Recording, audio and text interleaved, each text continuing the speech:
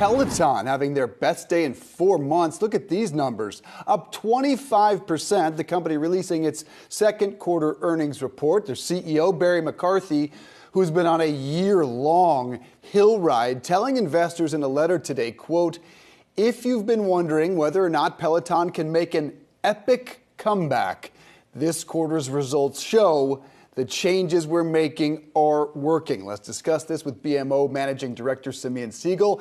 Simeon, nice to see you, sir. Epic comeback. Has it begun?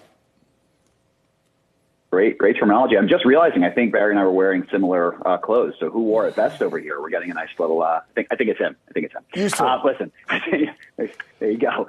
So listen, I think that if this was a traditional discretionary brand selling things, what we would be saying today is this company beat revenues to their credit. They've cut expenses to their credit, but they also missed gross profit dollars. So we would be asking about what is the quality of this sale. And I think that's important. But I want to stress, this was a company that was down in the dumps. People were worried about it. They beat their number. That is the headline number.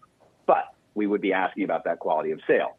The immediate response should be, well, it's not a traditional discretionary brand because they also have the monthly recurring revenue that comes from subscriptions. I think for that, we need to ask, subscription revenue was actually down sequentially. And there's a timing element, but you have to ask the question for a business that's predicated, again, it's not a small business. It's $5.5 billion today of market cap. Why is that subscription revenue either flat, down a little bit? Why isn't it growing?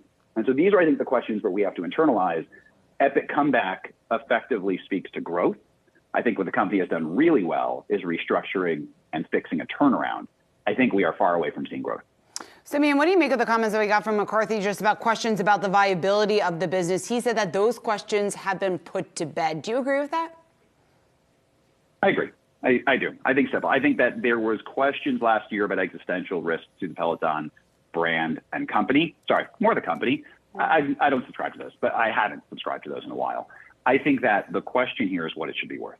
I think, listen, Sean, I think you and I have talked about this for a while. I think what's fascinating is if someone was sleeping the last 3 years and they woke up and they just started reading about this company called Peloton, and they knew that it was started as a startup not long ago and now it's valued at the market at $5.5 billion, it would be viewed as a tremendous success.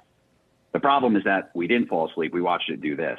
And so the perception that, oh, the company has been knocked down, I think we still need to internalize how many companies are not worth $5.5 billion.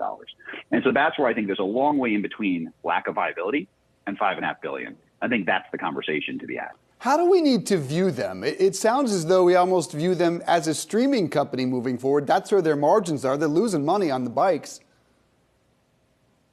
They are losing money on the bikes. I think there's no way around that.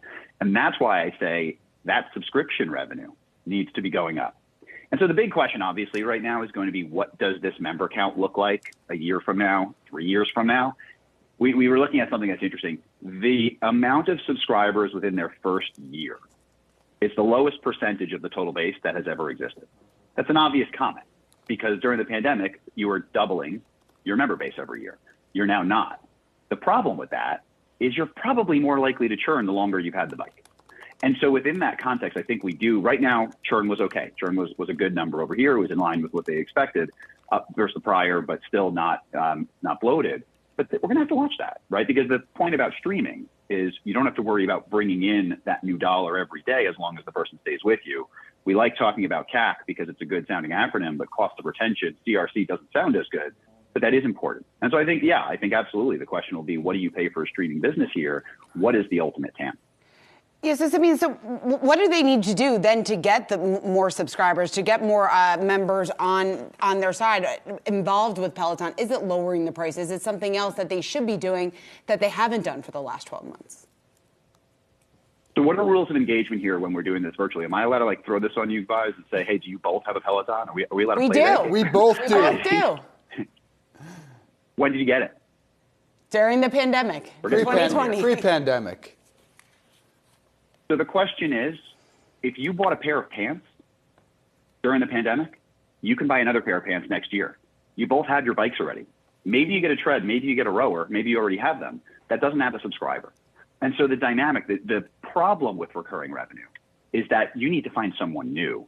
And so I think there might simply be a point at which Peloton has obviously pulled forward a tremendous amount of that capacity, of that demand. Will there always be new demand? Yes. Will it be to the amount? Is that 100 million number that has been thrown out there, does that seem feasible? Not based on the order of magnitude that we're growing today. And so what's interesting is one of the responses that CEO McCarthy is talking about on the call is this notion on the digital app. Right now, it's declining. The argument here is this is, I think, the line. There's a lot of fun words out there between epic comeback, between the Powell comments you were just making, and I think path to the promised land was the term used for the digital app. We need to see that change, but that's a very different business than the bike. There are a lot of digital apps out there, and the churn is much higher. So I think that path, what do they need to do? I would actually argue what they should do is focus on on these brand loyalists, focus on the people that love the community. I also have a bike, by the way, and actually maybe raise price, right? Get the most you can out of the people like us that love the product. Because at the end of the day, luxury brands don't focus on selling everything to everyone. They focus on maximizing every unit that they drive. And I think that's going to be the question. Every brand has to determine balancing exclusivity and distribution. Netflix might not need to do that. Big streaming businesses might not need to do that. As soon as you introduce inventory and halo and luxury and brand image, that conversation changes. Underrated part of the app is the meditation side of it, which I use every day and sometimes twice if you need a little tip there, sir. An interesting letter from Blackwell Capital, though, and I'm sure you've heard about this, to Peloton, suggesting some of the companies that would be better stewards that should buy Peloton. They threw out Apple, Disney, Sony, Nike, a number of tech streaming, metaverse, and sportswear companies. Could they be purchased this year, and who would be a likely candidate? Great question. Could they? Listen, everything could. I think the question is, should they? And the question is when and why, right? Why hasn't it happened yet? And so if I think about it, one of those companies, right, if we just quickly go through those companies, one of them is Nike. We have found the athletic brands, Nike, Under Armour, Lulu, all bought connected fitness, and all of them have either walked away from it or written it down. I think we've talked about Lulu's mirror purchase has gone less than they've hoped for. So I don't know that the athletic businesses want to get involved. Amazon is obviously already connected with the business. Amazon, on the other hand, is in the business of moving a lot of product. That's not brand enhancing. So to the question of if they believe the TAM is large, but the brand can be eroded while doing it, then potentially, right?